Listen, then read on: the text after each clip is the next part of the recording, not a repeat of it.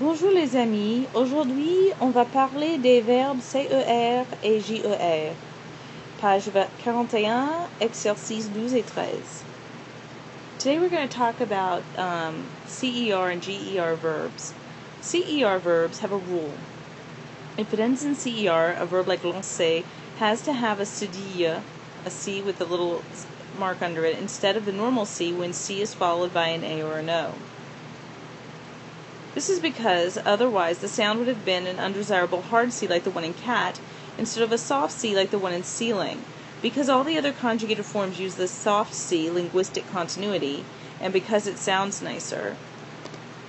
GER, similarly to CER verbs, verbs that end in GER conjugate differently for all of the times that the G of a GER verb would have been placed directly before an O or an A, if conjugated normally. An E is placed directly after the G, and then the usual rest follows. For example, instead of nous mangeons, it is nous mangeons. Without the E, the sound is a hard G like G in gold rather than the soft G like the G in Georgia. Je mange, tu manges, il mange, nous mangeons, vous mangez, elle mange. You notice here that the E has been added after the G in the new form. Similarly, je lance, tu lances, elle lance, nous lançons.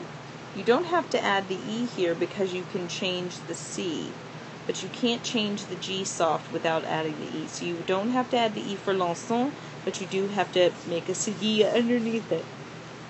Vous lancez, il lance.